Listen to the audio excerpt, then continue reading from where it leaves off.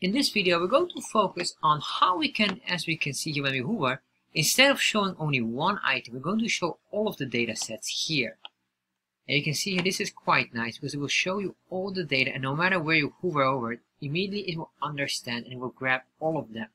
So let's start to explore how to do this. So let's start to explore how to have multiple datasets in the tooltip. So the first thing what we need is to get a default code here, which is on chartjs3.com, and then getting started, and this specific link you can also find in the description box. Scroll down here and just copy this entire chunk of code here. Copy this, and if you want to understand what this code does, make sure you watch this video here. And then what we're going to do is we're going to paste that in here, and then I'll cut out this title here and replace that here, save that, refresh. Alright, so now we have this, and what I want to do is have multiple data sets so we can show all of these in the tooltip immediately. So to do that, I'm going to copy this. There we are. Oh, make sure we copy it, including the curly braces. Oh, sorry, I don't know what happened there.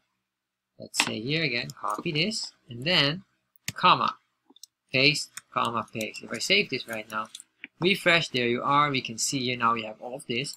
What I want to do is, just for the sake of it, I'm going to give it a different color for each. Let's say this is our weekly cross. Then we have another one here. There we are. And this is weekly orders. I'm just making it up. Save, refresh. So we have some different colors here.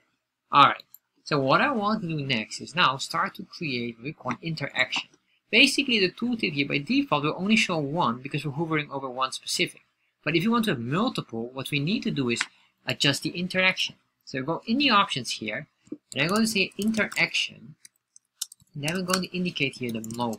And the mode in this case, instead of the single interaction, we want to have here the index, meaning we want to grab here everything matching. So if I save this, refresh, and now if I hover over, you can see here now instantly it will show every item here with the matching color of that specific bar.